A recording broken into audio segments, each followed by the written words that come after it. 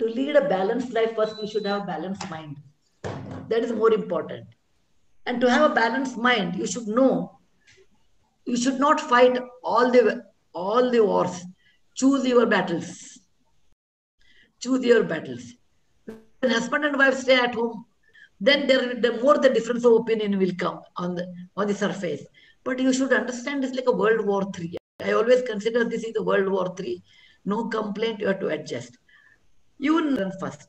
So until the children grew up to age of 14, 15, I always worked part-time. And then I did full-time. I had an advantage that my parents were nearby. Suppose your people are nearby in India, please take their help, then only you can do a lot more better.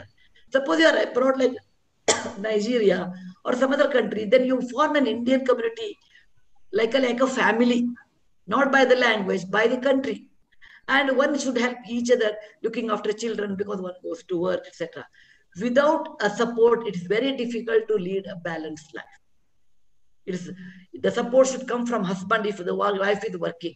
Because most men think in olden days, at least they think a wife should be a good cook like mother, and she should also work and bring money like a friend.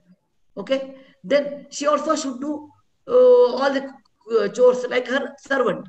It is not possible because a woman, when she goes to office, she works like a man and she gets salary. Then she can't cook. I mean, she will try, but it may not be possible. So unless there's the support of the husband and the family, the balanced life is difficult. I always say behind every successful woman, there is an understanding man. Please, there's an understanding man. Unless the man understands what his wife is there, what are her difficulties, what are her aspirations, what makes her upset, and how much he can help, how much he can give assurance, how much he can, manage the household work.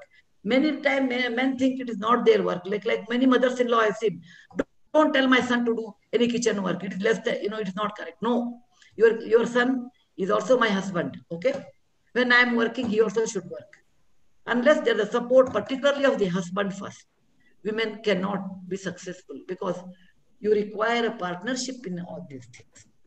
Then you require your own relatives. Like my parents helped me a lot. They lived downstairs, I lived upstairs. It was a great help to me. Or many times the community, Indian community, I've seen a place like Boston and many places, like they make a carpool and drop the children. Then they'll pick a carpool and pick up the children. If somebody is not well, one day by one, everybody helps in cooking or something. Either you should have that kind of a method or 100% support from the home. It is difficult to balance life. Then only man will have and woman cannot have. That happens most of the time. Then women feel bad about it.